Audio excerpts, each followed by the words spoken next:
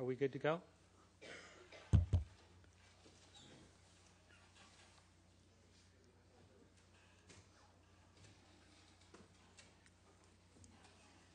Okay, good morning. Welcome. Welcome. Thank you for your patience. And welcome to the Fall Quarter Diversity Series keynote presentation. I'd like to start by asking folks to turn off their cell phones if you have them. So I'll do that together. Thanks a lot. My name's Paul Gallegos, and Teresa Liba and I will be your hosts today. This year, the Diversity Series turns to the arts to explore issues of identity, representation, and social justice. And we're very fortunate to open the series with the 2007 Amherst College Copeland Fellow, poet Suheir Hammad.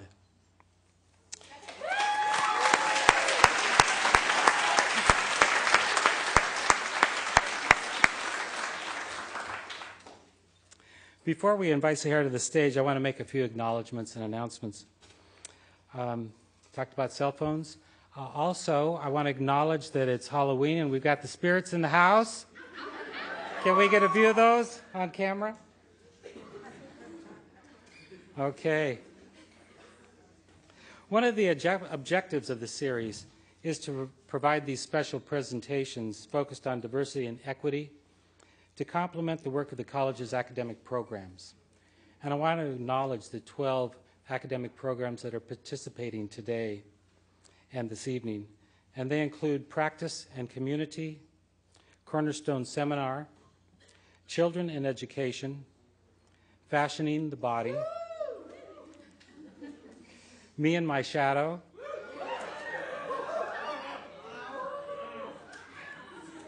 Language, Literature, and the Schools, Made for Contemplation, World Literature, Middle East as Case Study, City Life, Music and Culture, Heroes of the Heart, and one additional program situated outside of Olympia. Part of the power of the Diversity Series is that each autumn we introduce the Olympia campus students to our Tacoma program. The students in Tacoma will be participating today through video teleconferencing.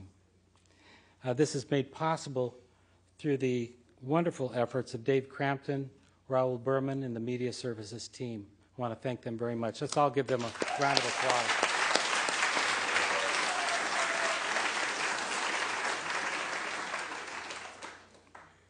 This year, Dave has put together a series of video vignettes to introduce us to the Tacoma faculty.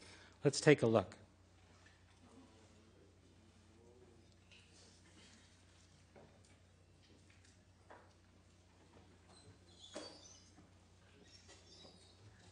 My name is Bracy Dangerfield, and I'm a visiting professor here at the Tacoma campus. I have a background in physiology and also in chemistry, and my role here is to improve the scientific literacy of students in the Tacoma campus. I really see my role here as helping them to dissolve those boundaries and becoming comfortable with the use of science and the understanding of science that's required and is so prevalent within our contemporary environment. I see the Tacoma experience as a whole as one which removes barriers and helps students to bridge the gap between their experiences that they've had in the past before they come here. And some have had very challenging experiences. But the Tacoma campus really allows them to not only develop intellectually and emotionally, but it's really a spiritual experience, I believe, for them. It's a way of allowing them to become whole people, and scientific literacy is very much a part of being able to do that. We try to not only give them intellectual understanding through using the concepts of science, but also add some hands-on experience in the lab so that they are able to more fully appreciate the role of science in their everyday life. My name is Peter Baccio, and I've been teaching at the TESC Tacoma program since 2005. My focus is on writing, helping students improve their writing skills. In this quarter, I'm team teaching with Arlen Spites on a class focused on web design. My name is Arlen Spites. I teach in the Tacoma campus program. The focus of the course from my end is developing the ability of the students to communicate in a new medium. The web has become ubiquitous as a medium of communication. The ability to produce work for the web removes a barrier. It enhances a student's attractiveness, I think, to potential employers or to graduate schools, etc. The situation here is a bit unique because I'm working with Dr. Baccio to enhance the course. The students get to write about what they do after the class time is over, and it seems that's very beneficial to the process of learning it. Immediately after the class on Thursday, we hold a writing session on Friday, and students work in small groups. The small group process works very, very well. Because of this writing that goes on after the class, they usually come back with a very good grasp of it, and we're able to work from that base. You usually make better progress than I've seen happen in other circumstances.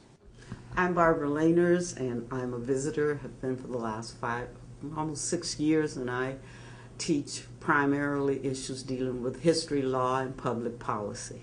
And I'm Paul McCrary. This is my second year here at Evergreen Tacoma campus, and I teach mathematics, social justice, and science. We're teaching history by the numbers, and this is a new concept, a new way to teach history. We don't teach the great man or great woman theory.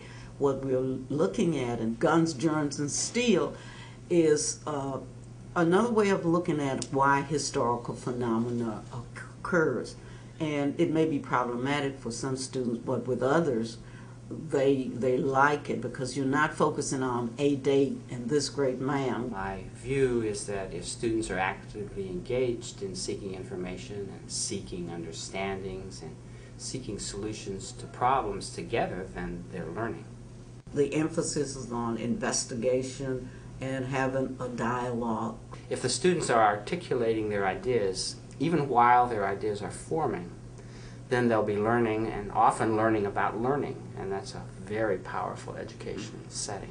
Hi, my name is Tyrus Smith. My background's in environmental science and policy. And I'm Sharon Katz, and my background is in psychology. We're teaching the research design class this fall quarter, and the focus of this class is to get students engaged with scholarly, peer-reviewed literature on the subjects in their area of interest. And the way we're doing this is by hands-on groups. We're researching issues of social justice and other issues that impact the students in their family and community and school. We're doing an in vivo research study where we're actually studying the class, answering some research questions that the students generated, and they're going to have a research proposal at the end that is in an area that will impact some area of their lives.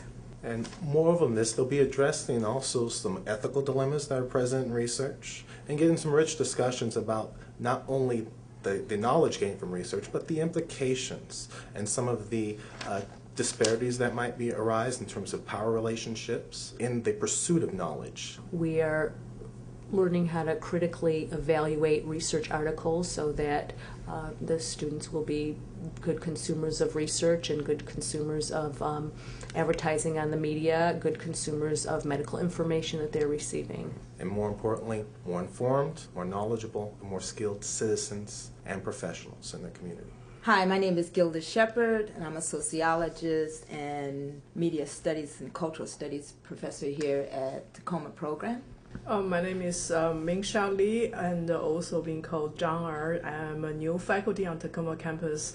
Right now I'm teaching biology, occasionally Asian studies and Chinese poetry. Dr. Shepard and I is co-teaching a class called Self-Portrait Through Skin. And this class really is an integration of science, particularly biology, and sociology, where Dr. Lee talks about the biological influence and makeup of skin. I talk about its environmental and sociological and cultural implications. We started the biology part from the evolution series, and we examined how that old series been evolved, actually been supplemented by recent new findings in genetic studies. And talking from there, we examined the construct of race as well as the misconcept of race in terms of their biology background. So students would write a paper, each student would write a paper, but also they create a kind of art installation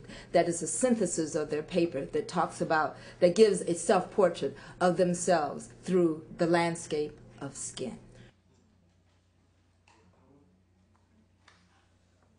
And that's the world-class faculty on the Tacoma campus of the Evergreen State College.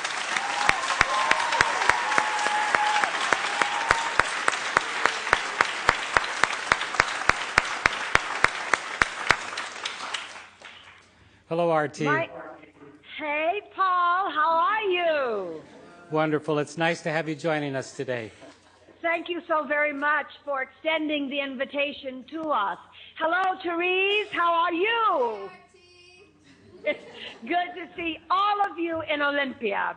We here in Tacoma have been focusing on the theme, removing barriers, bridging the gaps.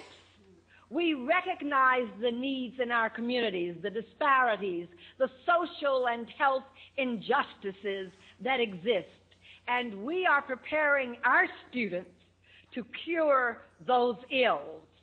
We have a wonderful student body. Our average age is 37. Though we're diverse in terms of our ages, our ethnicities, our religious backgrounds or non-religious backgrounds, and our genders. So this is a wonderful, welcoming place to be on the Tacoma campus. And as you saw, our faculty is world class. Many of them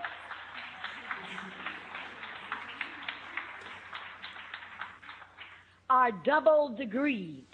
MD, PhD, JD, LLM, all of that, and all of them have the doctorates.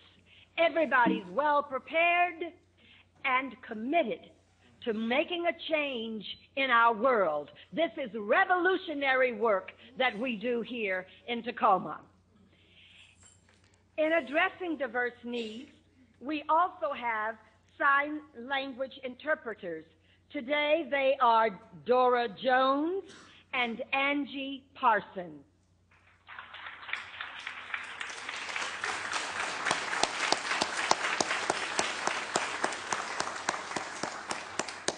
Thank you, Dr. Young.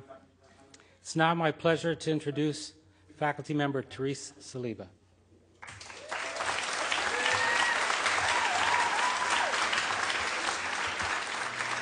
Good morning, everyone in Olympia. Greetings to our sister campus in Tacoma. Before I had the opportunity, is there some feedback? Okay. Oh, it's the screen. Okay.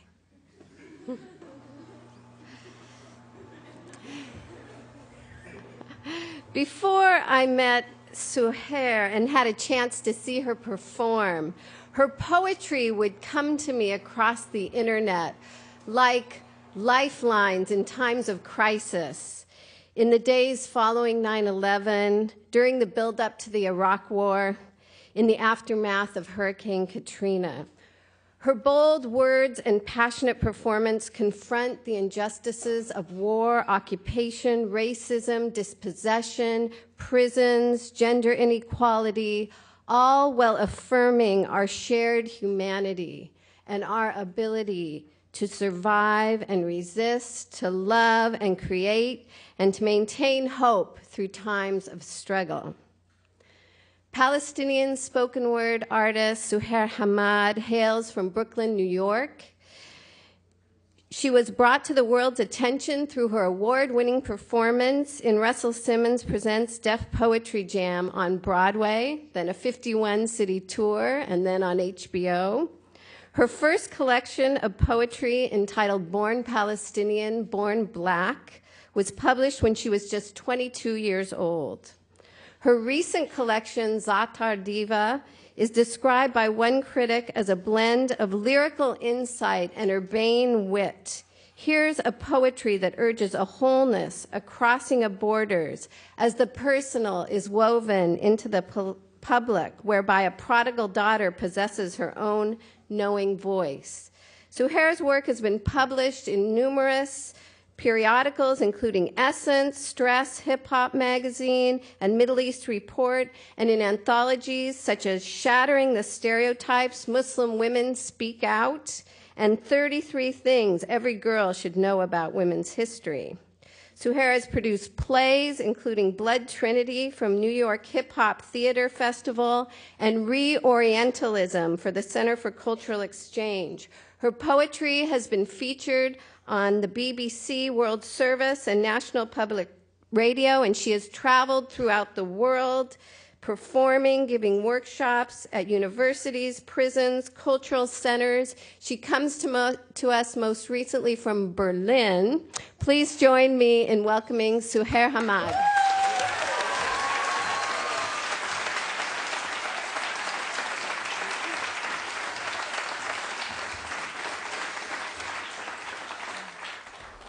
Mic check, 1, 2, 1, 2. Can you hear me?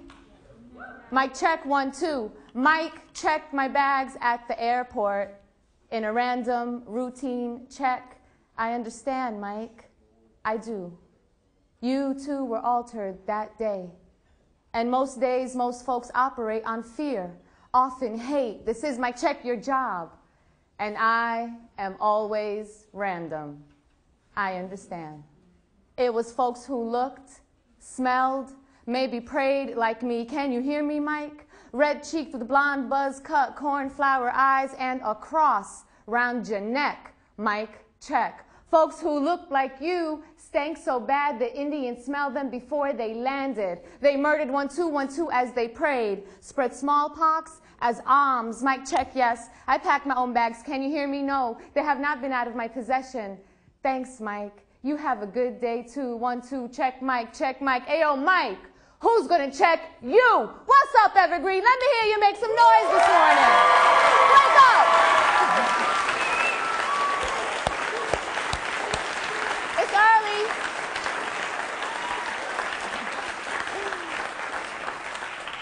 I know it's early, y'all. I know. I actually clapped for myself when you introduced me. I was like, wait, really? Are they still asleep? Cameraman, please make sure you get my boots for Tacoma. That's right, Tacoma. You're on my mind. This is so exciting. I've never done this monitor thing before. So don't get too close. I am dehydrated. Don't get the pores and stuff, but the boots, for sure. So I'm just so happy to be here. I'm going to do a gang of different poems. Is that cool? You don't have to clap between each one. You don't have to do nothing. Don't boo. Save those particular opinions for your teachers or your peers. Nah. But you can clap if you want to. You can testify. It's all good. But what I wanted to do today was kind of do some older poems and then some newer poems and then have a conversation and see what y'all are up to. So it is Halloween. Today I am an Arab.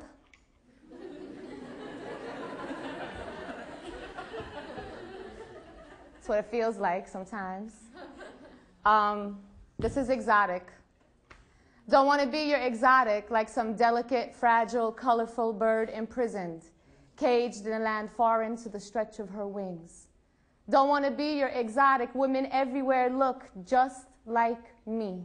Some taller, darker, nicer than me, but like me just the same. Women everywhere carry my nose on their faces, my name on their spirits.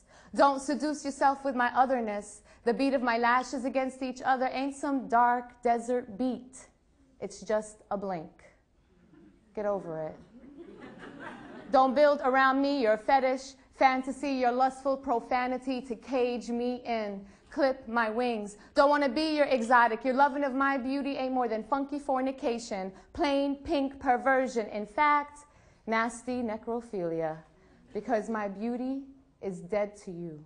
Not your harem girl, geisha doll, banana picker, pom-pom girl, poom-poom short, coffee maker, town whore, belly dancer, private dancer, la malenche Venus, hot laundry girl, video hoe. Your immaculate vessel, emasculating princess. Don't want to be not your erotic, not your exotic.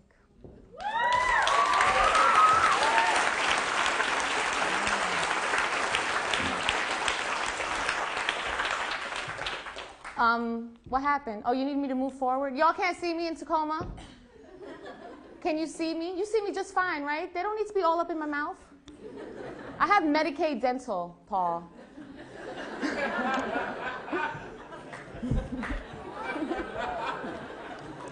I'm not going to try to be all up in there. So I want to do a poem for my dad. This poem is called Daddy's Song. Do y'all know Sam Cooke? So I actually I never tell this story about this poem, but I guess I will. When I was on Broadway, I had the amazing experience of never being censored, right? Never, ever, ever, even as a Palestinian. It was like, I mean, my producers really protected me from the letters and the threats against the show because I was Palestinian. But there was only one request, which was to make this poem, which is about my father and Sam Cooke, to change one of the lines in it so that I wouldn't hurt Spike Lee's feelings, because it's about the movie and Malcolm X and Sam Cooke and my father and all these things. And so I'll read you the poem and then I'll tell you what Spike Lee said. You always loved classics. Said new music was shit. Just like comedians couldn't make jokes without getting nasty no more, singers couldn't sing. In your day, there was Sinatra, Presley, and you hated him. Wouldn't let us watch his flicks and some cat named Cooke. All the time, Sam Cooke could sing. Sam Cooke sang real songs, simple and good. I was in high school the first time I heard your mixtape of Cooke classics, and I fell in love with that voice. Smooth, smooth. And I fell in love with the daddy. I thought all this time talking about some Sinatra, Presley-like guy, not this sweet, sweet music. I was in college when we rented Malcolm's Life on video, and maybe the best thing Spike Lee ever did was play that song, your song, as Denzel, was getting ready to die. You cried in your easy boy, reclining your head to better listen. That was you, Daddy, born by a river in a little tent. And I swear you've been running ever since. That's my song too, Daddy. And one day, I'm going to sing it for you in a poem.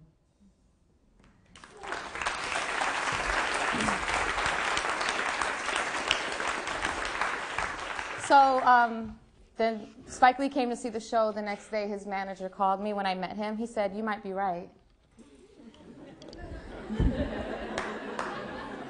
But that was before the Levees film, which I have to say, you know, once he made the Levees film, that I was in New Orleans when it premiered, and you know, as an artist, the idea of representing and reflecting a city after trauma, there was not one person in New Orleans across racial and class borders that I met who didn't love those films and that project. So I give it up.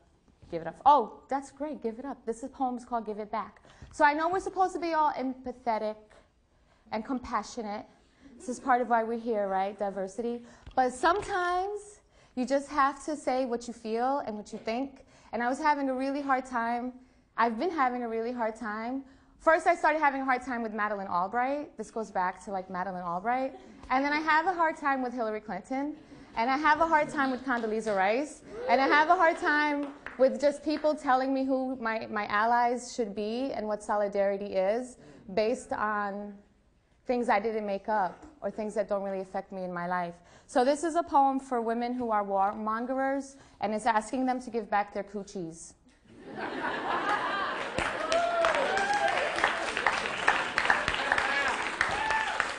I'm not saying this should be made into a law. I'm not saying go hunt coochies that are violent. I'm not saying any of that. This is just how I felt, and it's called Give It Back. Give it back. How did you get it? Give it back. You're not using it right, no right to it. Return it to the earth, the ancestors, the spirits vanishing the physical. Enough. Allowance has been made for women like you, but genocide is unacceptable. You're going to have to give it back. There are plenty of sweet gay boys who could put it to some proper use. And some women would appreciate another one, just for fun. Give it up.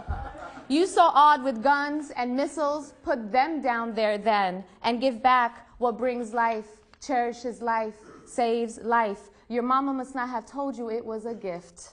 Your time is up, homegirl. Give it here. Yes, you are sorry. No, you can't have it back later. There are serious consequences, remember? Now get out my face with your war horn, and don't you come calling when those bombs and those guns are aimed at you.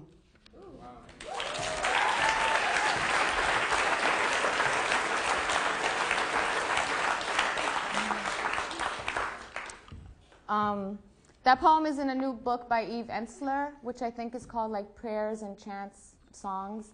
And so it was an evening of women-written work that was anti-violence work. And I think out of like 50 performers, everyone did this like sweet sisterhood kind of thing. And then I got up there and did that. And it worked for me because it's really what I felt. But I don't know if it worked for everyone there that night. I mean, my thing is I can't take what is not, what I can't take. So why are you scared? The Givers. Okay, so this is like, to balance that out. This is a poem about the trees in Palestine, the first time I went to Palestine. I'm from Brooklyn. By the way, I do not know how the hand signers in Tacoma are going to translate the Brooklyn that's coming out of me. So let me know how you all do that, because I would love to learn some of those signs for flyness. So the first time I went to Palestine, I was like, what? Where are the trees? The trees are this different color. I don't know, like, first of all, I know this is going to sound like a sob song, but I grew up in Sunset Park, Brooklyn, where truly the only trees were in the cemetery up the block from me. Like, it's not a joke. And so I had this idea of what nature looked like only from television and the Brady Bunch, which I guess wasn't really nature.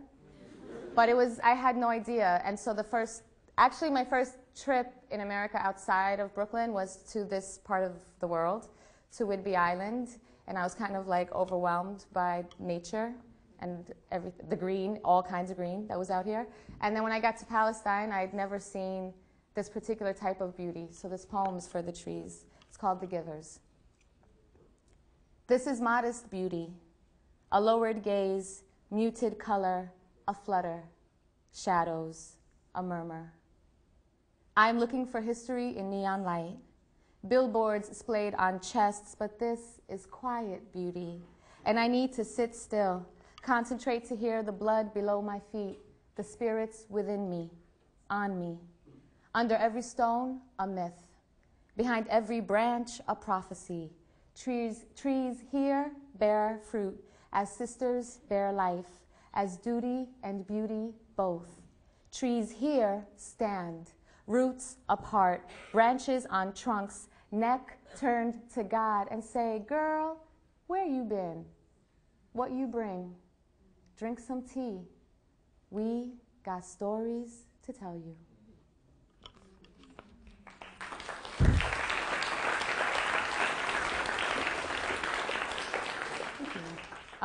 Thank you. Thanks for clapping. I appreciate it. Where is Some of My Best Friends? So this poem is called Some of My Best Friends, and it's really specifically to like angels in my life who have guided me through, again, what people think my solidarity is supposed to look like and who my friends are supposed to be. And so it's a play on this idea like, oh, some of my best friends are black. Some of my best friends are differently abled. I have a queer uncle. So then I'd be like, some of my best friends are Jews. And people are like, actually, my Jewish friends, we use them. My friend says that she's our mule. And because when she goes into Israel, she doesn't get checked. Her bags don't get checked. So that's how we like get vitamins and clothing for the kids that we work with in the refugee camp. So every time she goes like so many times a year, they just think she's being like a really good Jewish American girl and like going back to her homeland. And what she's doing actually is taking stuff in for us and getting it into Ramallah without any problems. So this is for her, who shall remain anonymous to y'all, because we have to keep doing it. Some of my best friends, below their crisp skin, but above the pulse, they bear the numbers, inked onto their ancestors who chant in their blood, never, again, never. They own their own names. They bring rugula into my home and share stories of kids pulling hats in search of horns. We cry and laugh in the same breath. We look for each other in crowds of flags, loudspeakers who silence us. Our solidarity angers others who would always rather war. When we do, we argue with each other the way we do within ourselves, fiercely, and with the security of knowing love is larger than our details. These are my people, and we are chosen. Family, eating darkness, hiccuping light, little by little, by light, by little, by light, together.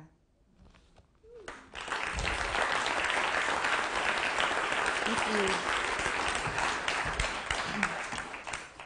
Okay. How y'all feeling? Feeling good? Are y'all, so I heard all the programs that are here today. And thank you. Oh, I was so nervous that I was going to be reading to a gang of people in costumes. Halloween in general freaks me out, because I always feel like they're going to hunt witches again. And on any given day, I'm a witch. So I always feel like Halloween is like the one day where people get to be free, right? And I feel like we should be free all the time. So, and we all wear masks all the time in all these different ways. So I always had this feeling of like Halloween being the sanctioned time where you could be a freak or you could like show all the different parts of you. And I'm for Halloween all year round. How about that? What do you think? Are you going to get dressed later? What are you going to be? Something in drag? It's all drag, honey. So you're going to wear heels? Of course. Are you going to shave your legs? Ah! Are you going to, okay, are you up for waxing your legs? I don't know. Anyone? It'll last longer.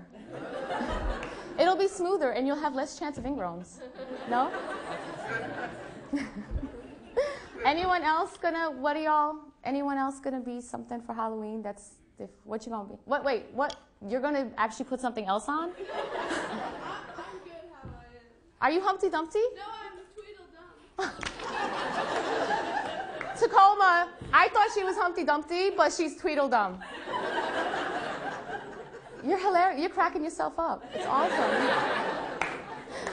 love it. I just want people to look at me, that's all. No, well, you look really cute. I saw you when I walked in. And these are your friends that you're embarrassing?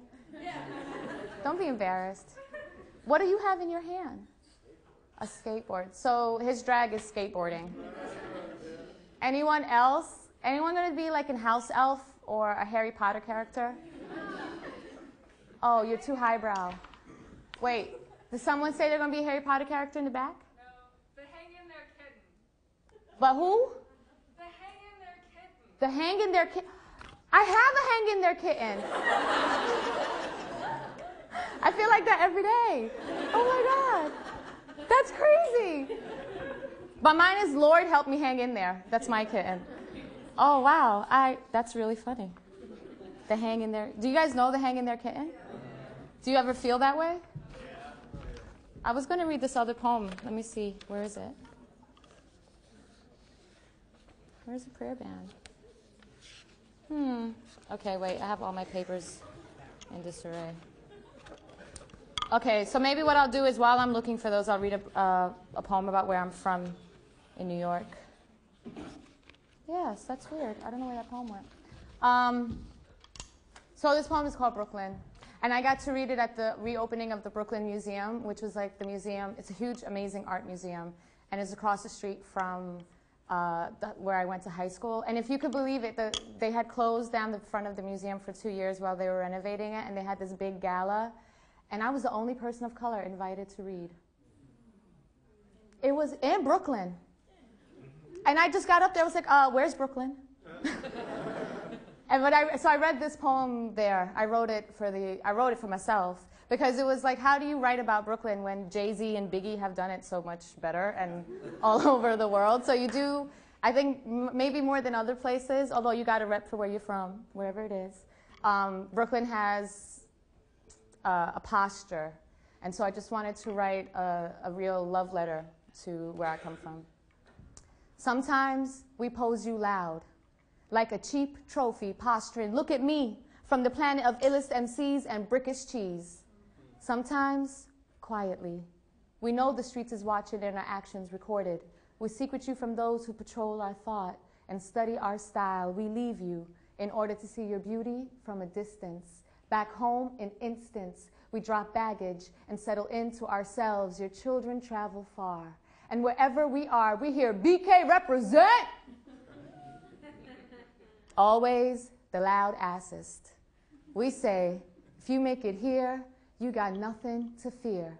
True, every hood fashion fly shit, but they come to your streets to make it legit. You got as many stories as streets, as each of us shaped by your concrete and green. You became the safe Jerusalem for us not chosen, yet did not shelter Yusuf Hawkins running from hate. If we tell the truth, here, we got nothing to fear. You molded heroes and sent them out on record tours. Brooklyn, I could write you forever, on every corner, on the backs of handball players, with the exhaust of your buildings for your exhausted masses. I could write you forever on the absences and abundances of the childhoods you gifted us. Listen to how you gallop from my mouth.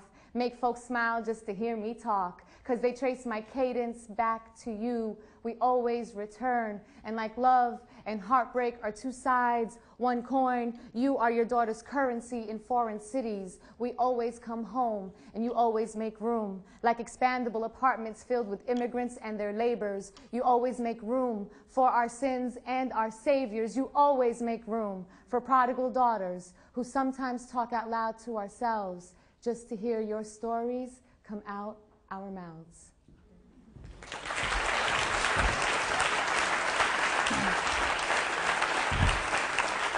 Thank you. Here it is. Okay. So I want to read a poem for New Orleans. How many of y'all have been to New Orleans? Anyone? A few. Have you been there after Hurricane Katrina? It's different. New Orleans will never be the same. So I think one of the things when we talk about diversity in our bodies is that people tell you if you're an artist, you should only really be writing about certain things, or that success comes from the academy, or success comes from commercial kind of crossover. I don't know what that really means, crossover. But that success means all these different things, right? And that artists have a responsibility to their craft first and foremost. And that any artist who engages in the world around her is somehow undermined as a craftsperson, as someone who studies her craft and her art, because she can speak to the realities in front of her. So when I went to New Orleans, right after Katrina, I heard this conversation on the radio and on television about the word refugees. And I was really able to sit back in my home for a week before I headed out and listen to the conversation that was going back and forth, particularly with African Americans from New Orleans and the media, about who had the right to call who a refugee and what a refugee actually was. And then I got down, so then of course what I decided to do, my troublemaking ass, was I had a fundraiser called Refugees for Refugees. And I was like, if you don't consider yourself a refugee, you ain't got to take this $10. But we raised about $13,000 cash from $20 and $15 at the door. Not one big check. Not one person who had even $100 to give. That was from $15 and $20 at the door. And then we had about 10 containers of boots and clothes and medicine that all went down there before us. And we got to Jackson, Mississippi, served for about 3 or 4 days doing like volunteer work. This goes back to the sense of like what an artist's responsibility was. When I got down, I decided to go to New Orleans because the reports that were coming back from the shelters were that 80% of the people coming in were illiterate. 80% of the lower Ninth Ward was functionally illiterate. What that means is they can fill out a bill for a phone. They could actually enroll their children into a school, but could they write a letter to the principal of the school? So when I went down there, I actually went down there to fill out paperwork for folks. And I had this conversation in the shelters about the word refugees. And people didn't really care at the point where they'd been in the shelter for 4 weeks. But I told people like 3 things, which was, I'm from Brooklyn, which is the ghetto pass. Not all parts of Brooklyn, you just kind of have to feel it. But that helped a lot, just walking up in there and be like, I'm from Brooklyn, I came down to help. Then I told them I was a Palestinian, and if you leave, you might never let me back up in here. And they heard that too. And the third thing I said was that I was a poet, and that's all that mattered to people. Because at that point, people had been giving interviews and filling out forms for the Red Cross, an organization I would never give my money to, by the way, for weeks. And they had nothing else to say. But when you told them that you were a poet, suddenly they remembered something. They had a different experience of the same thing that they told over and over. And they had hope. Somewhere in their cultural retention, they had hope that if they talked to a poet about what they were feeling, people hundreds and thousands of miles away would hear their stories somehow, knowing that we could never fully represent another being, but sharing a moment in a trauma and in a crisis. They believed in that because I was a poet. And so that only a poet could have done that. Only an artist could have gotten that information. And so this idea of what an artist is supposed to do or where your allegiances are supposed to lie has to be worried and it has to be questioned. This is in America on refuge and language. I do not wish to place words in living mouths or bury the dead dishonorably. I am not deaf to cries escaping shelters that citizens are not refugees. Refugees are not Americans. I will not use language one way or another to accommodate my comfort. All I know is this. No peoples ever choose to claim status of dispossessed. No peoples want pity above compassion. No enslaved peoples ever called themselves slaves. What do we pledge allegiance to? A government that leaves its old to die of thirst surrounded by water is a foreign government. People who are streaming illiterate into paperwork have long ago been abandoned. I think of coded language and all that words carry on their backs. I think of how it is always the poor who are tagged and boxed with labels not of their own choosing. I think of my grandparents and how some called them refugees, others called them non-existent. They called themselves landless, which means homeless. Before the hurricane, no tents were prepared for the fleeing because Americans do not live in tents. Tents are for Haiti, for Rwanda, for Bosnia. Refugees are the rest of the world, those left to defend their human decency against conditions the rich keep their animals from, those who have too many children, those who always have open hands and empty bellies, those whose numbers are massive, those who seek refuge from nature's currents and man's resources, those who are forgotten in the mean times, those who remember. Ahmed from Guinea makes my falafel sandwich and says, "So, this is your country?" Yes, Amadou. This my country, and these my people, evacuated as if criminal, shot by soldiers, rescued by neighbors, adamant they belong. The rest of the world can now see what I have seen. Do not look away. The rest of the world lives here too, in America.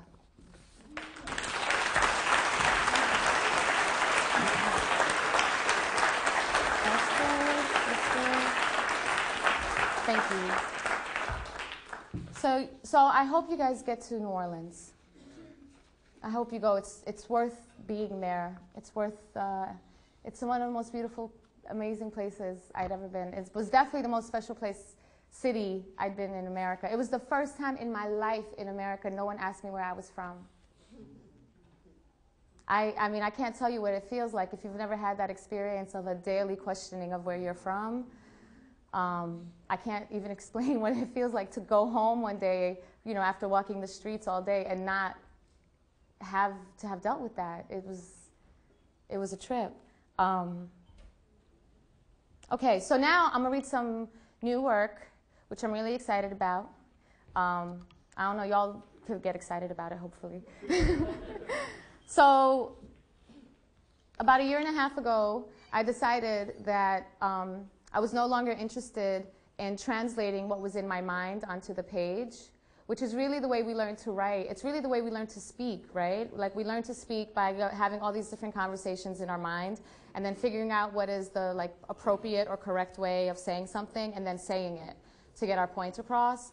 So then I just decided, actually, what would happen if I just started writing what was in my mind? And what was in my mind was a very Spanish-inflected English, was the history of hip-hop culture, was Arabic in a way that I was using in my dreams and in the way I felt, but not out loud. I don't know how to read or write Arabic, but it was such a part of my upbringing. And then I realized that my language was breaking. And everything around me felt to be breaking. I would pick up the newspaper and not believe what I read. I would have a phone conversation with a friend and figure out that the majority of conversations in America right now are being monitored. It's not a personal attack against you. It's not a conspiracy theory. It's just the way we operate now as a country. So there are all these things about intimacy and language and the way we represent ourselves that were breaking for me. So I've been writing these poems, and each poem is actually called Break. This is the other thing, right? It's everything is everything. And then the poems are called Break, and then they have a second title or another idea that go with it. And I think this first one that I read does not actually have Arabic in it. So I won't have to translate any of it for you. This is Break Clustered.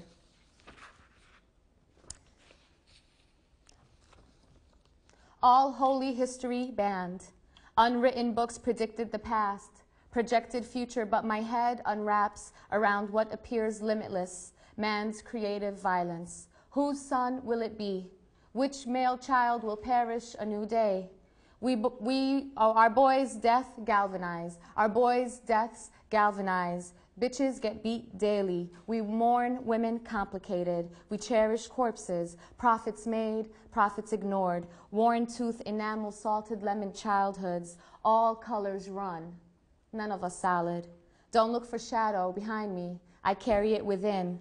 I live cycles of light and darkness. Rhythm is half silence. I see now. I never was one and not the other. Sickness, health, tender violence. I think now I never was pure. Before form, I was storm. Blind, ignorant, still am. Humanity contracted itself. Blind, malignant, I never was pure. Girl spoiled before ripened. Language can't math me. I experience exponentially. Everything is everything. One woman loses 15, maybe 20 members of her family. One woman loses 6. One woman loses her head. One woman searches rubble. One woman feeds on trash. One woman shoots her face. One woman shoots her husband. One woman straps herself. One woman gives birth to a baby. One woman gives birth to boarders. One woman no longer believes love will find her. One woman never did. Where do refugee hearts go? Broken, dissed, placed where they're not from, don't want to be missed, faced with absence. We mourn each one,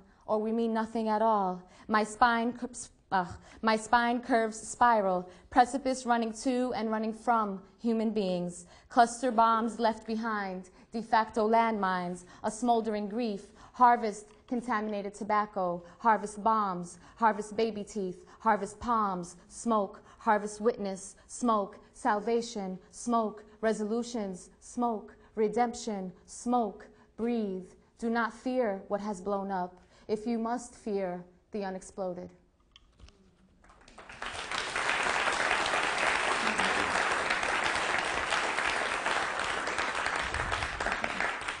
So you guys, so now I've been using lots of Arabic words. Does anyone in here speak Arabic? Raise your hands. The CIA is looking for recruits. Raise your hands.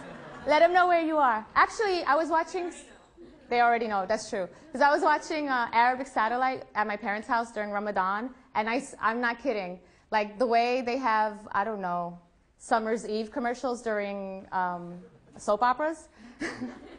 They had like recruitment for FBI and CIA, but it wasn't on the regular television. It was only on satellite. I was like, this is hilarious.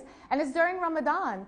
So it's like people are already hungry and dizzy and weak and hated and oppressed, don't know what to do. They're like, I'm going to get me a job. God is good. It was so funny. These are two small break poems. I wrote them this spring. I spent 3 months in Palestine for the first time in my life. I do have an American citizenship, but it was through the kindness of an anonymous Jew who signed for me and sponsored me that I was allowed into the country. So you have to know that.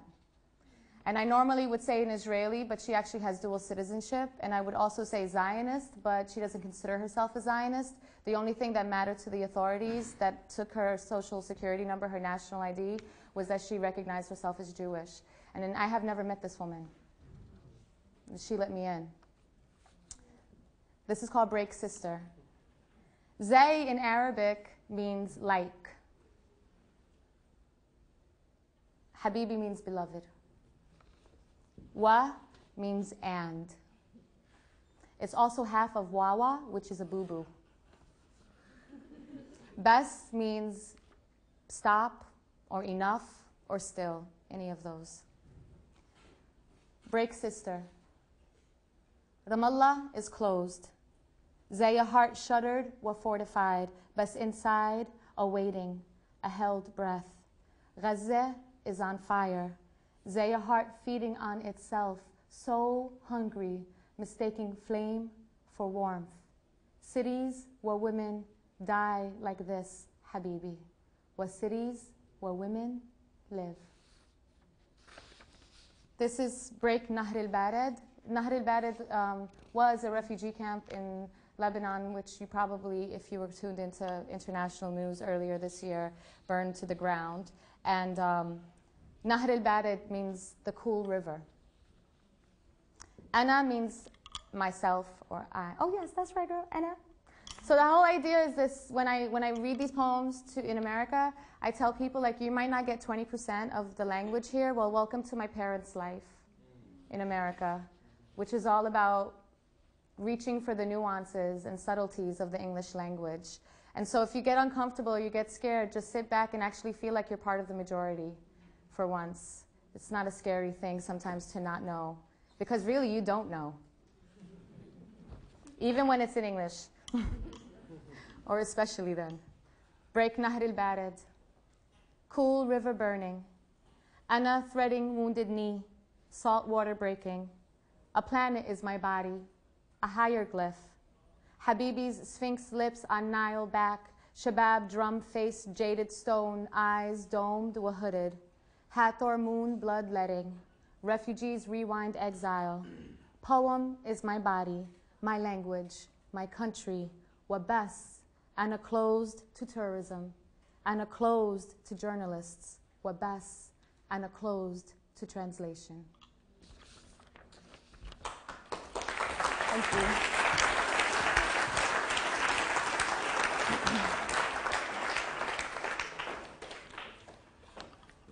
Okay, so I think I'm going to do one more poem, which will be a break poem, and then there's Q&A. But here, this is how I feel about Q&A.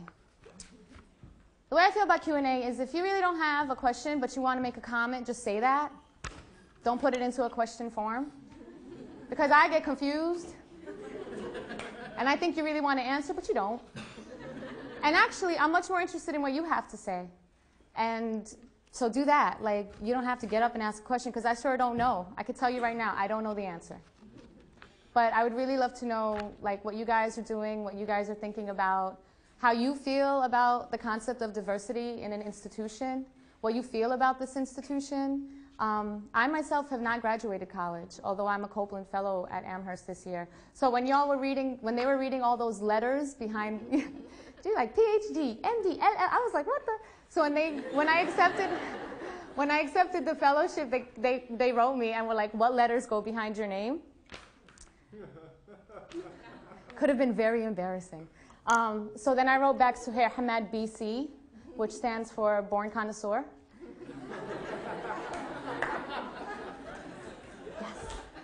Yeah. But now I teach. I teach at universities and I teach at prisons, and you'd be surprised how much they have in common, actually, when it comes to the need to fit in, right? The need to be in a box. Evergreen is a really special place. I mean, you guys know that. That's part of the reason why you're here. If you're here for other reasons, you will soon find out it's a special place. There aren't many places in the world that fashion students and human beings that go all the way around the world to stand witness. And for that, you should protect yourselves and protect this institution and each other in a way that I cannot say about any other place. And my reading at Tacoma a few years ago was one of the most amazing and special readings I've ever had in my life. And what they gave me back, I've taken with me all over the world. So also know that you do have another campus. You have like another set of peers who've had really different experiences and have so much to add to your life, and you have the opportunity to learn it. So that's my pitch, basically, for Evergreen, and it's from my heart. I wasn't really expecting to do that. 'Cause usually I'm like, school sucks. You see, I'm messing up on these break poems because I've never read them out loud, and some of the words are really hard, actually. They look really fun on the paper when I put them together, but they're like, it's a little difficult to go through them. But I'm going to go through this a little bit, give you some of the Arabic that's in here. You remember what wa means? Yes, and half a boo-boo. And Amar means the moon, right? Nar is fire. Let's see. Zaytun. Do you guys know Zaytun? Very good. That's right. Like at least 50% of Spanish is Arabic. The Moors, 800 years in Europe. There's never been a clash of civilizations. They don't know what they're talking about. Oh, yes. And then there's some stuff that, Sawah is a traveler, Ahwa is coffee. And this is the thing, when I read this poem to a friend of mine who speaks Arabic, he was worried, or all of these poems, he was worried about, the audiences or the readers understanding and listening to them. And one of the poems is called Break of Dawn. So I asked him, what do you think break of dawn means? And he was like, oh, the sunrise.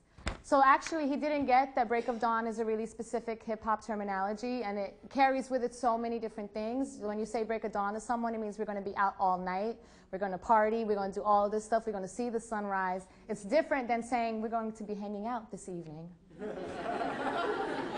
So it goes back to like what we think we understand, right? Because he read break of dawn, he's like, I got this, I have access to this language, and really, we have to always worry it. We always have to ask. And even if you can come in the front way, sometimes it's much more fun to come in the back way or the side way and ask the questions of the language. All we have is language.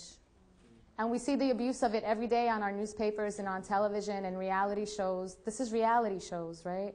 You see how people are really living and what we're really aspiring to. So just as what we wear is a vibration, our language is a vibration, our hugs are vibrations, the language that we use are pure vibration. That's all they ever come down to at the end of the day. This is Break Rebirth. Jesus left at 33. Full Saturn revolution, returning Messiah. Math a myth, wa language a lie. Scorpio sun, wa Libra Amar. Yo, this beat nod, yo. Nod head right off, blow up spot, will kill crowd, will bomb walls, break dance, will break off grilled face, iced teeth, break me, sick, ill music, sickle, self-amnesia, and a gathering cells into new, city under construction, Gaza eyes, pitted zaytun, spit meat takassam, Brooklyn broken English, what exiled Arabs sampled. I start to blink, and then I think reality paper. My thoughts, the ink, what I'm writing is strapped in between these lines. I'll escape when I outrun time. And a sawah, 1,001 nights, wa ahwak, morning ahwa, boiling resurrection, no sugar, no touch. Habibi writ his name in water, rhymed 16 bars with sang mawal, blue, heavy brass hair, wool, Anna, wa Anna still waiting, missing Messiah, they self missing my, Habibi don't see me. He gave stars of different flames. I left at 33. 33 shots from twin clocks. Yo, 16 apiece equal 32. That means one of God's sons was holding 17. 27 hit my Saturn dream. 6 went into me. Everybody got to be born sometime. That is Nas.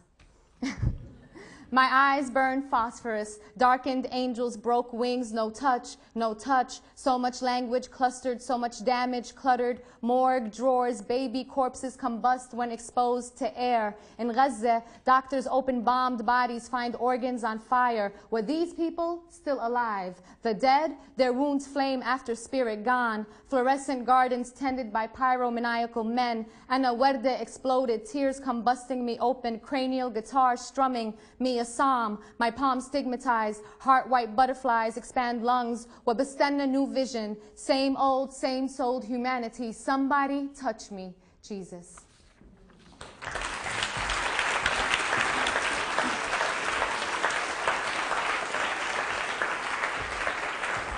Thank you. Thanks so much, Suheir, for the inspiration. Another round for Suheir.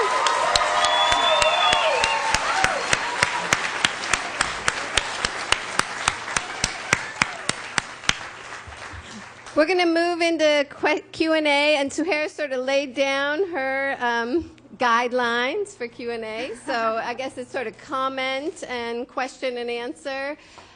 Is there anyone at the Tacoma campus who has a question or comment for Suheir that would like to begin? Why are you going to pick on them? Well, we thought we'd give them the first option of getting involved and interacting. Maybe there's no one up at the mic yet.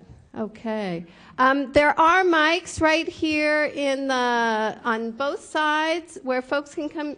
Is there one on that side?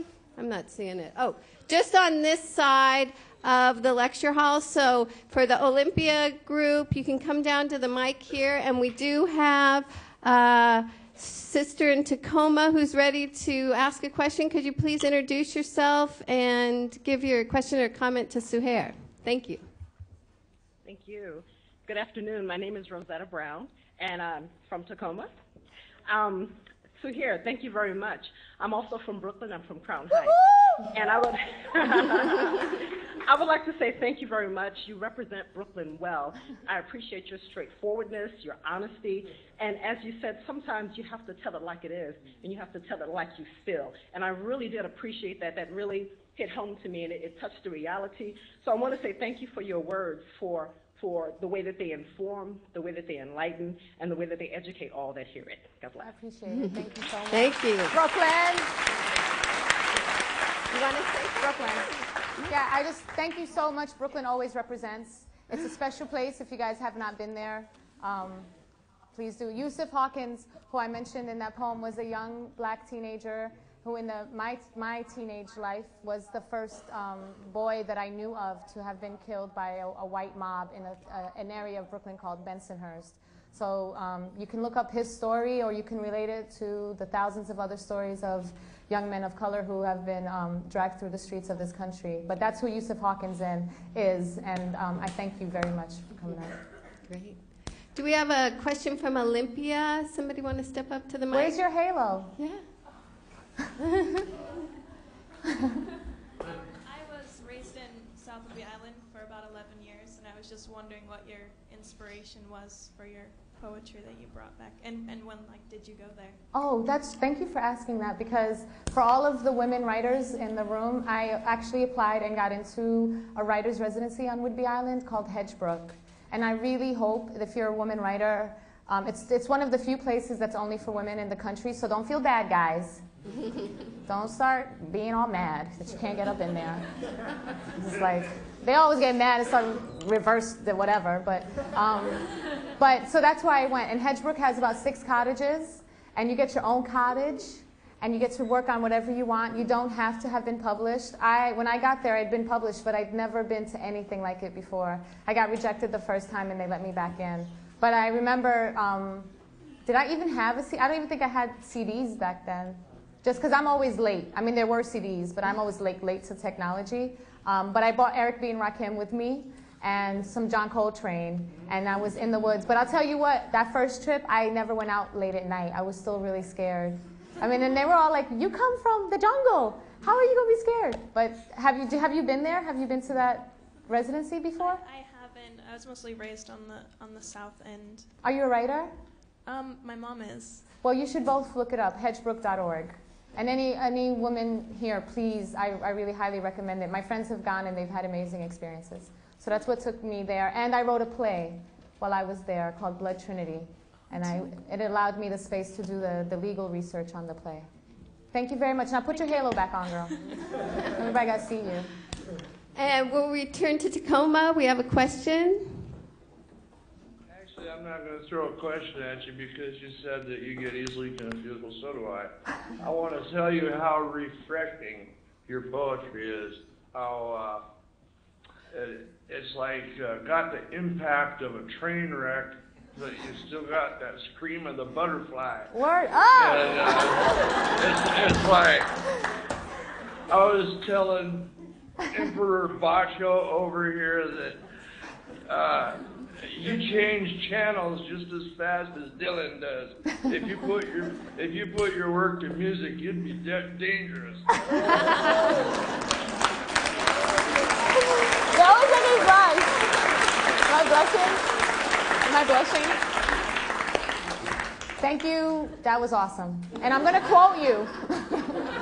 That's the best blurb ever. Maybe Suheir could put that on her next book. Yeah, I'm going to make that into a t-shirt. A train wreck butterfly. Love it. All right, back to Olympia.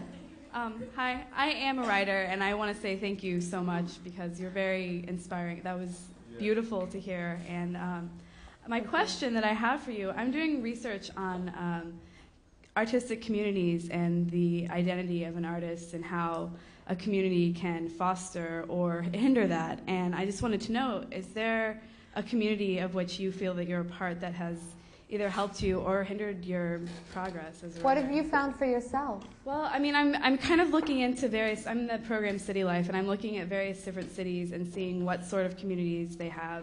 I mean, I'm a part of a community here in Olympia, and it has at times really inspired me, and other times it's really held me back. Yeah. And it's hard to struggle. You struggle with becoming an artist and feeling okay with saying I'm an artist and not I'm something else or having like a real job, you know? Yes. So I'm interested in what you have experienced. Well, I appreciate it, and I hope you share your findings with your peers, because not all of us have the time to do that research. So that's really awesome that you're doing it.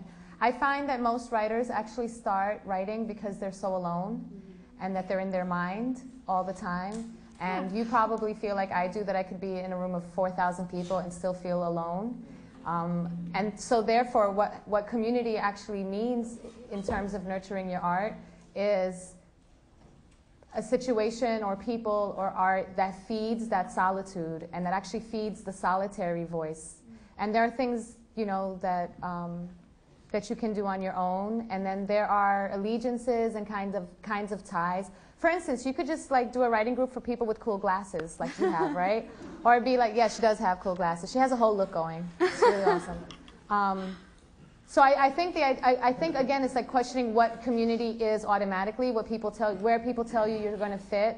I think a downside of writing groups and of art groups in general is that our art sometimes becomes incestuous. Forget the actual relationships, which is like drama enough. But that, you know, you only kind of begin to reflect each other, and while it's good on part of your journey, it can't be all of your journey. And I have found, because I was published so young, I didn't have a peer group. My peers were still writing, and then so I was already published by the time they were still publishing in journals and taking classes. So I had mentors much more than I had peers. And I would really, for everybody here, whatever it is that you want to do, like find mentors who challenge you, because there's nothing that my peers have given me that hasn't been exponentially benefited by having a mentor and several mentors. I really, really recommend that highly, because you can always find people who want to hang out with you and who want to do the same work that you do, but finding people who've already gone through it in a different way and who have things to add to your life, that's the rare treat. And if you can find that, that community will follow. Thank you. Thank you for your question, and good luck with your writing. Thanks. And back to Tacoma. Tacoma? Hello. Hello, hello. My name's Cheryl. I just want to say, Sam Cooke, you brought tears to my eyes. For real, that's the truth. Anyone who grew up just hearing that music and what you felt, it was so powerful. I represent Tacoma. You see, nobody yells. It's not like Brooklyn. Tacoma! I don't know. What do they do? What's your sign? Okay, there they are. There they are. Much love. Okay, they're a little late. They're not like BK. But I wish I had brought my daughter. She's 6 years old, and you're powerful, Ma. You're powerful. And I want to know what really brought you and pen and paper together. What some people say it's love, some people say it's hate that really makes them want to write, want to speak, want to talk to others, and get a message out there. What did it for you? What really started it all? If I tell you, will you tell me what did it for you? Oh, yeah, I will. Okay. Yes, ma'am. That's what's up. Well, I always loved to read.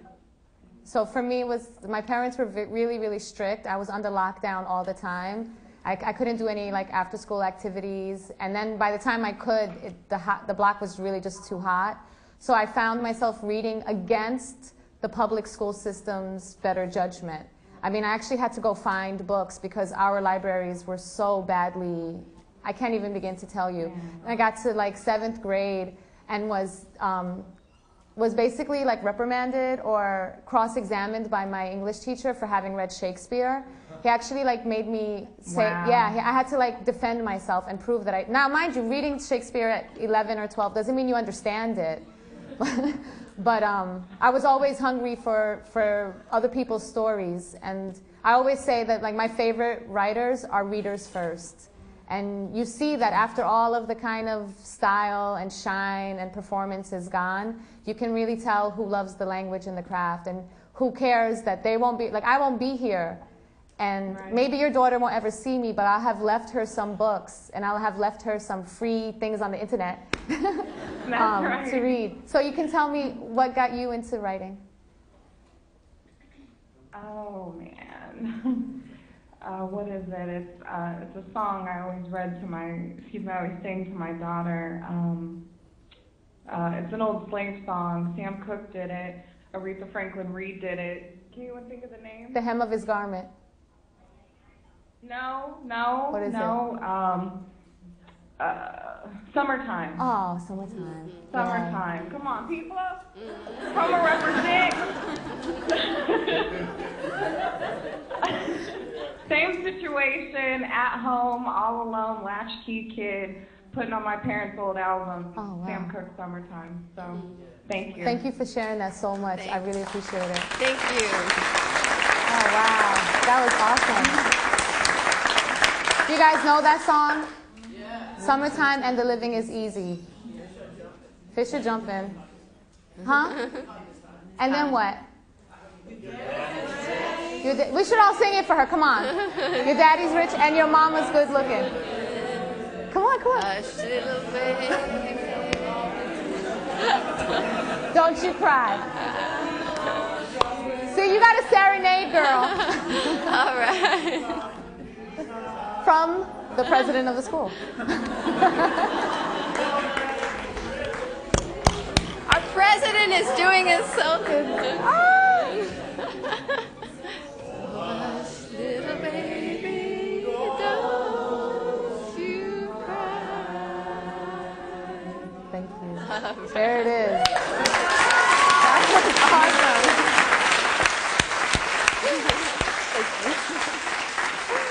That was awesome. Thanks. We got another question in Olympia. Okay.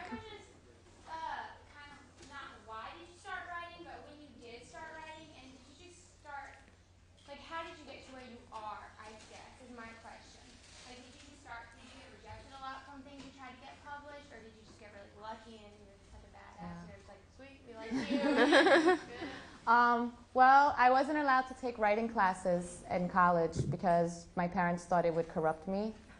And so I was actually in college and I had to show my my program, you know, like your class program, the beginning of every semester to my parents, so they could make sure I wasn't doing any like women's studies classes or like anything that might like keep me from becoming a doctor and a lawyer and marriageable. So I've done everything opposite. But I submit, the first thing I ever submitted, first of all, I hate the word submission. The poet Reggie Gaines told me this a long time ago. He said, don't submit to your work to anyone, send it in for their consideration. And just think again about language when we say I'm sending in a submission or calling for submission. Well, who the hell wants to answer that? I don't want to answer a call for submission, but consideration. I sent in work to my college journal. I was at Hunter College. I did go to school several times trying to get out. And they did reject me the first time, and then it turned out they all knew each other. So they're all in the same writing classes. And so when my poems got there, they're like, who is this? We don't know this person. I got in on the second try. And then I had a few like teachers who would tell me about programs. But girl, I had no idea about what was out there. I really just wrote for myself. And then as soon as I was published, I was put into this category as a political poet and a spoken word poet, which meant that like, you know, it stymies you. It means that you can't do anything else or you can't write about other things. And I just always did. So when I was writing for a hip-hop magazine, I was the first woman column in a hip-hop magazine, and it was the longest-running column in a national music magazine written by a woman. And a hip-hop magazine did that, right? Not Rolling Stone, not Spin. It's like really important. I found support within my communities. So I was writing for hip-hop magazines and then also sending work into college journals. And I've always maintained that I might not be a star in any of those worlds, but I will have left behind a legacy. And the only thing I can tell you, like I've met so many amazing people, especially through Deaf Poetry Jam, because we just met, you know, people that you would recognize, like walking down the street. And the happiest people have always done what they wanted to do. I can honestly say that. I've met really, really rich people and really powerful people. And some of them have gotten there because they did what they wanted to do, and you feel that difference when you walk in. So what do you want to do? I want to be a children's book author and illustrator. Let's just do it. That's great. Another question real quick. Sorry, I didn't think a long time. No, it's okay. How are your parents hanging out? Well, They're my awesome. dad, like, Middle Eastern, he could kill me, but Yeah. I think I always like, well, no, her question was, what do my parents think of my work right now? Huh? now that like you... Now that they didn't kill me, yeah. They're cool. They still wish that I didn't curse. That really embarrasses them when I curse on HBO, but you know, then I'm like, Daddy, what is a motherfucker? What is another word? So they really dislike that. And my mom is always watching my cleavage. Like, actually, your parents never change. I mean, there are things that change, but then there are things that are like, I can't believe you wore that shirt on television. Like, that's the biggest conversation. But what is your name? Anastasia. I think what I have reconciliation with my family about being a writer and an artist, because I always knew that their fear was that I couldn't support myself, and that not only their culture, but larger American culture especially doesn't respect women artists, and that if you do get published and you are on television, that you probably slept your way to the top. And that's not an Arab mentality. That's an American mentality just as much. Every woman artist I know has gone through it. So I never blamed my parents for wanting me to do different. I really didn't. I never had that period of rejecting them because I felt like they were doing the best that they could. And so I think there's a way of respecting your community and your culture without killing yourself. There has to be a way. Otherwise, there's no hope. I mean, you say you believe in hope of progress of communities and diversity and like equalization, then you have to have the hope that you can be yourself and they can be themselves and we can learn from each other. So I wish you all the best with the children's book, because that's it's a little world, but you can do it. Thank you. Thank you. Speaking of children, we have a beautiful little ladybug, it looks like, at the Tacoma campus. Oh and hey. Hi, my name is Monet, and this is Genesis. She is a ladybug today. Genesis? Say hi. Genesis Rain, yes. What I want to do, Ma, is give you props because, if I was little and I came up around women like you, it would have just been an amazing thing. And so it's so beautiful to see you here, outspoken and independent and just as multi-everything that you are. You're a beautiful woman, and I want to give you congrats on that and props on that. And I also want to extend my hand to you, and congratulations for bringing in the international concept because I call myself a student of international relations and very interested in international politics and how we as Americans look to other countries and how they look at us. And I think that you just bring this dynamic to it and bring in the whole hip-hop flavor.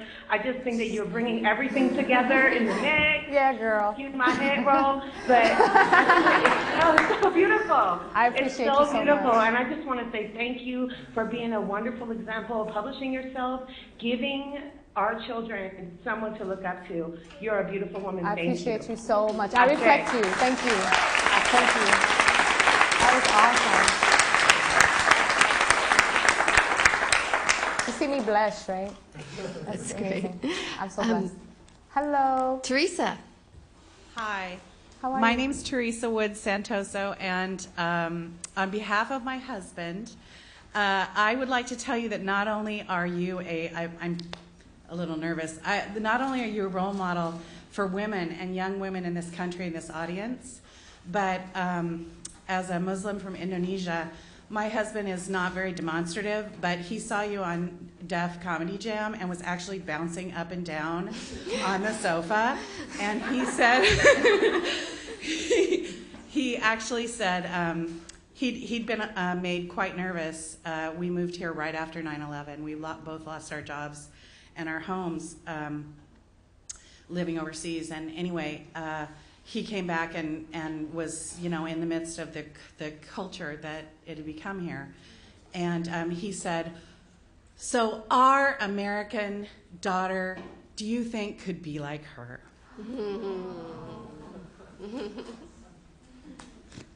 Thank you. So thank you.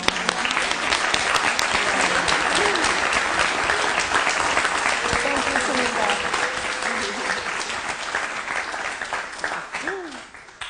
Thank you so much. That's great. And I wanted to say something. Yeah. I think of your daughter when I'm on Broadway and I'm on television, and the way I'm asked to dress and the things I'm asked to talk about and the way I'm asked to hold myself.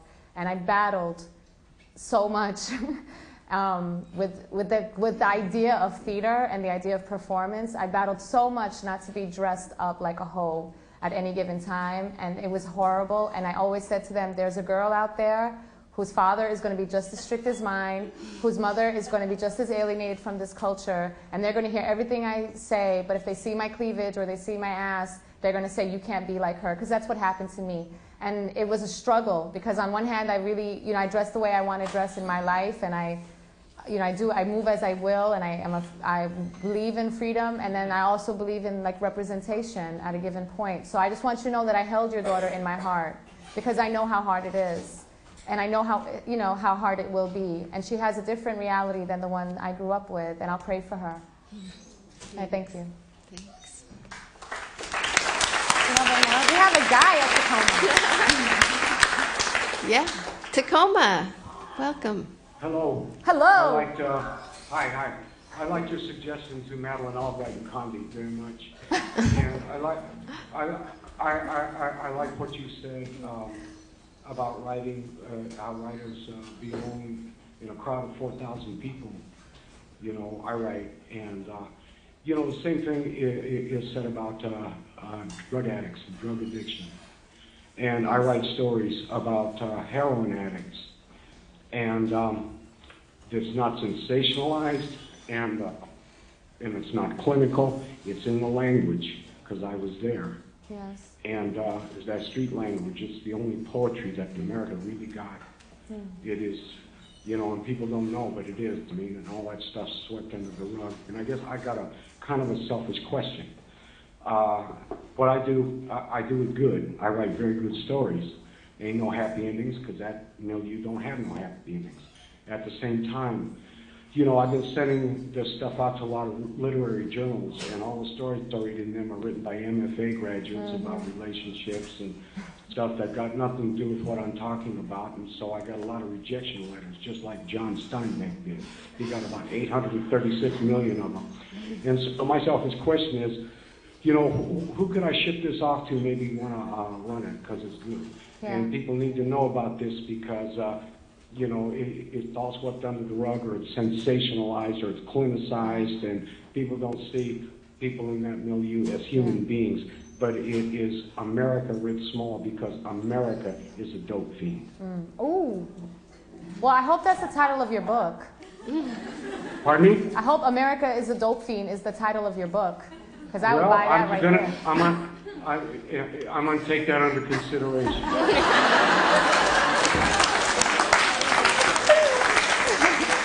That's dope. What is your name? Robert. Robert, thank you so much. Thank you so much for just asking your question and for sharing what you shared. So the first thing I want to do is I want to tell you about several poets who are also writing about this, who are published. Willie Perdomo, Lamont Steptoe, Piri Thomas, who also has written biographies. So just those three men, I would recommend to you to know that you're not alone and that you have peers and men who are writing about their own everythings. And then the other thing, I mean, I would ask you, are you reading these journals? The journals that you're sending work off to, are they actually things that you enjoy? When you finish reading the journal, do you feel impressed or moved by any of that work? I ain't impressed with none of it. Well, then that's why it's not for you. I Do you found see? that out this Yeah. summer. So the idea is like to take your work to the people. I mean, the first places I really started to steadily perform was in domestic violence shelters and in prisons. And I was doing that way before HBO was interested in me or publishers were interested in me. So I think, again, you have to affirm your work. It's like your child, and you're putting your child these stories that have no happy endings, that are all your truth, and you're sending it to people who don't write this way, who don't think this way, and who are actually engaged in keeping those stories out. So that we're all going to feel rejected, but I feel like don't set yourself up to, you know, it's like wanting to go to a party that you're not going to have any fun at. Or wanting to, you know, when someone rejects your friendship and then you're like, I didn't want to be this person's friend anyway. So think about protecting your work in a way of not putting it out there to be attacked, but really taking it to people who have similar interests or who can be moved, if they don't have similar interests, who can be moved by the craft and what you're saying. And after all of that, like what I recommend to my writing students is to go into the library or to go into Barnes & Noble and read all of the journals and find the one journal where you really feel you would fit in and send a letter to that editor. Because most of those editors know that we're not reading their journals, and so they don't even go past the first page. But if you can send a letter to an editor that says, I know this, I know your journal, I know the people that you've published, I can really fit in there, you will get a response, and I'm sure that you will. And it's just really, you have to decide where you want your work to appear. Not because these journals get awards or they have MFA students publishing in them, but because someone is actually going to pick it up and be moved by it. That's what you want, right? Yeah. Yeah, well, you won't do it then. America's a dope fiend. Thank you. Thank you.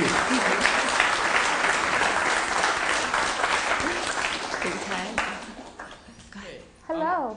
I was just, I guess, going off of one thing you said about, like, language is all we have, and it was something I was thinking about recently, and, like, I totally agree with that, and I also feel that it's also important to have, like, or for the world, I guess, to have you for a while is, I guess, the best way I can explain it, like, which is something I think is easier in the woods maybe than in Brooklyn, but you know what I mean, like the times, like the silences in between, like rhythms and in between the songs, you can't put time signatures to that. It's just like pure experience, pure sensation, and like, you know, like one word you can, you know, if you just say, as like something I do, is just say one word to yourself till it becomes meaningless, till you can't like attribute anything to it except for the sound, or if you're reading it except for like the way it looks or whatever. It's just important to maybe, excuse me, to not see the symbolism in things and just to like to intake the I don't know, just the perception of it, just the pure experience, I guess. I appreciate that. Sure. Yeah, that's how I'm feeling these days. Yeah. That it all comes down to vibration. Oh, yeah, exactly, yeah.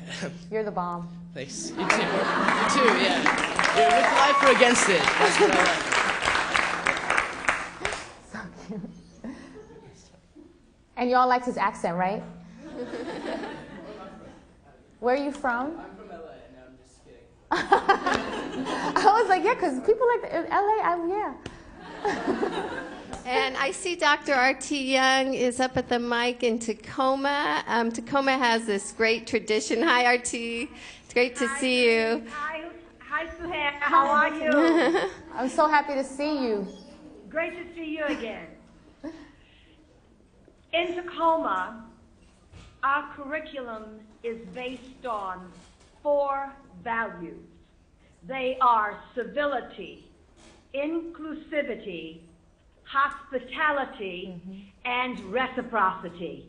And so now we've come to the time when we reciprocate in some meager way for all that you have given to us today. And so this is what we call give back. And I think you've experienced it before.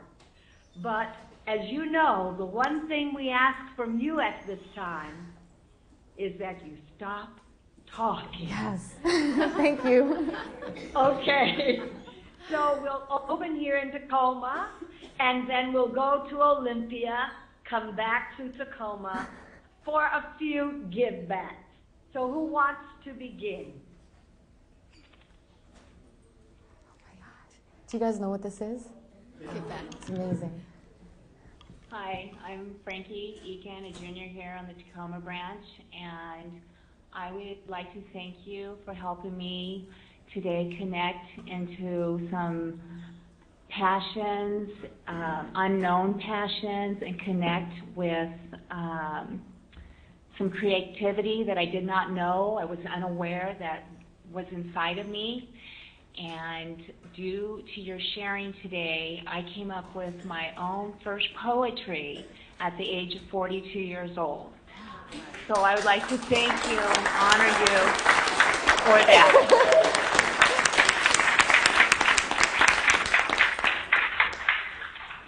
It goes like this. If I do not stand strong for my worth, then who?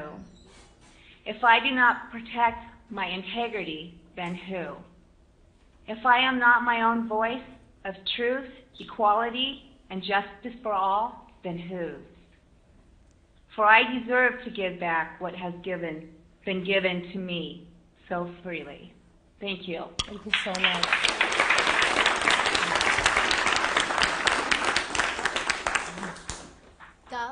Hi. Hi. You want to? We're gonna. Yeah, go ahead, Tacoma. Okay, Dahlia, we'll go to Olympia, and then we'll go back to Tacoma. Okay, thanks. Yes. Hi, Suheir.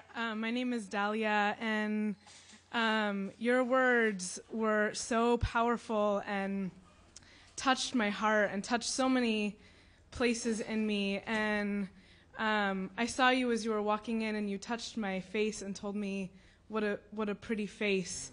And I looked at you, and I saw my face reflected in yours. And it means so much to me to see a powerful woman of color standing before us and speaking your words and having so much pride in who you come from and having immigrant parents and having a lot of experiences that I see reflected. And I don't see a lot of women like you standing up and being so powerful. And it means so much. It's so important and inspires me. And I hope that you know how many ripples your words make inside of all of us and across the world. I feel like it changes our center of gravity. It's so huge. And I also feel like your rhythm and your language made me feel brimming over with my own inspiration to speak before people. And thank you. And I just, some little things that popped out. I really loved you talking about going back to Palestine for 3 months. And I just returned a few days ago from going back to the Philippines, where my dad is from. And I get it. I get that experience of going back home, even though it's a place you don't know. And I feel like I love you. So thank you. I reflect you for real. Thank you, Dahlia.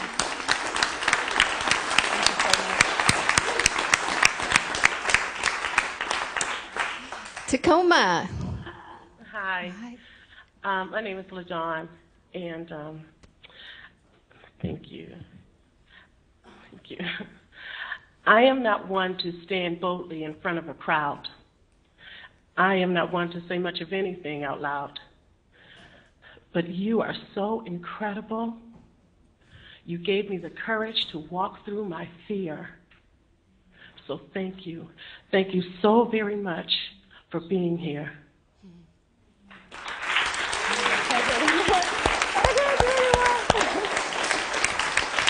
Okay.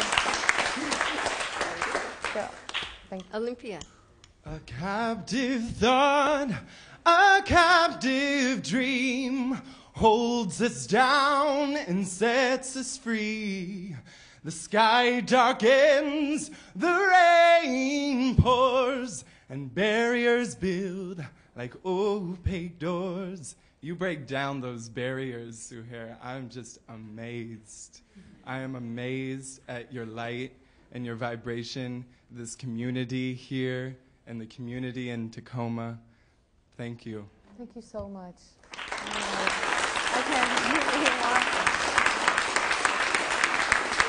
Have you guys ever had so much singing at any of these? No. This is awesome. Next year we'll be tap dancing together. Suheir. I'm right here. Oh, sorry. Not allowed to. Tacoma, Hi. welcome. Hi, I'm Meredith. And I just want to say that you blew my mind with your words. I feel really touched and moved, and sometimes life gets so busy and you forget to slow down and just really enjoy where you are. And you really did that for me today. I could slow down and just be here and listen to your words and feel them. And you brought tears to my eyes. So I just thank you for that.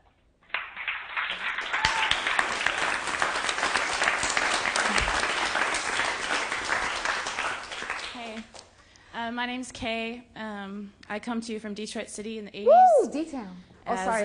In a city that was burning down and being destroyed on so many levels. And my give back to you is those boots, baby.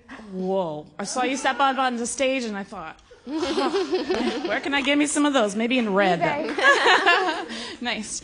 So I'm going to pop out of that give back just for a minute because I've got some things on my mind. I'm in a class called Colonialism to Decolonization. My focus here at Evergreen and why I came all the way out to these woods feeling foreign is to study political economy, to study how it is to get communities without borders together to create real change in this country because we need it and we need it now. Things that I'm thinking about that I'm kind of asking you to maybe like think about in a similar vein that I am, and it's going to be kind of a mumble. I'm thinking about power paradigms. I'm thinking about power shifts. I'm thinking about how to shift the power. I'm thinking about breaking down borders between Palestinians, Jews, Israel, between the Latino community, between the black community, between the white community. I'm thinking about breaking down borders between queers, non-queers, people trans, all different genders. I'm also, within that concept, thinking about what solidarity looks like. Not solidarity, that raised fist only, but what solidarity of the heart looks like, and what that looks like in breaking down the borders, and how we can learn to trust each other. And I wonder if I can just kind of hand that mass to you and see if you have anything that you can feed me with, which I know you do. I can talk, right? No. I can't talk now. Can I tell you later? RT, are we ready to hear from Peter? Yes, oh. Yes, we're right now, Therese, we're ready to hear from Peter and then from Chico in Olympia. Okay, thank you. Good afternoon, Suheir. Hi. On behalf of the faculty at Evergreen, let me state, first of all, that it was a real honor to have you here. And during presentations, I always look at those in attendance, and I could tell automatically that people were enthralled, they were excited, They were educated. And we thank you. We are honored by your presence and our ability to hear you perform once again. Thank you very much.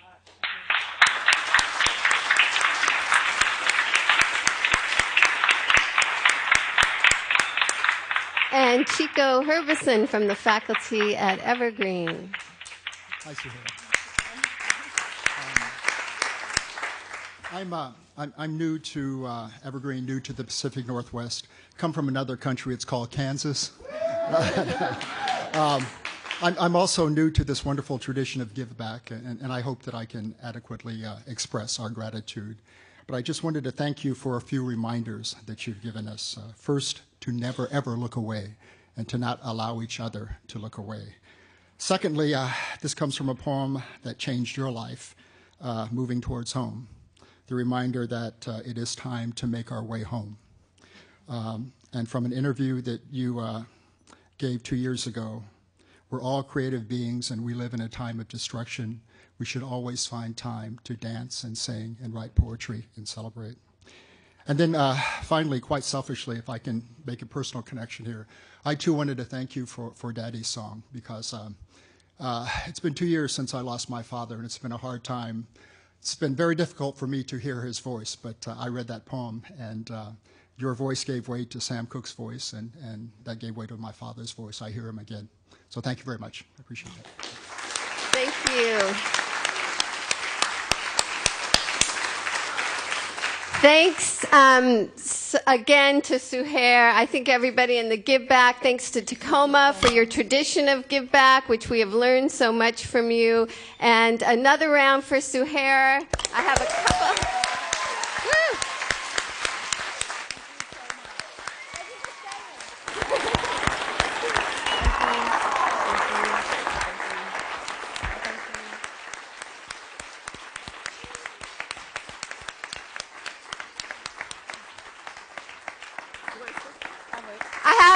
A quick announcement. You won't want to miss seeing Suheir again November 4th. She is the Sunday, November 4th, 5 p.m. at Capitol Theater. She is the kickoff event for the Advocating Activism series of the Olympia Film Festival. She will be performing with Dar Jamal, unembedded journalist who is reporting from Iraq on Beyond Occupation. So be there, Capitol Theater. Maybe not the same boots, she said. Oh, she will. You could see her boots. Also, in connection to some of Suheir's poetry, in our library through November 10th, Sesame is hosting a presentation of Israeli and Palestinian photographers and activists called Jerusalem Dispossessed. Stop by the library and check it out. And Paul has some announcements. Yeah, as a follow-up to Suheir's presentation today, Therese, Maritza Sanchez, Macklemore, and Maria Alacon will lead a workshop on poetry and spoken word Wednesday, November 7th from noon to 2. And if you want to register for that, contact the Women of Color Coalition. Also, Mecha will host the Dia de los Muertos altar building and potluck tomorrow in the Longhouse at 6 p.m. You're encouraged to bring photos of your loved ones who've passed on, flowers, candles, sugar skulls, and other ornaments for the community altar.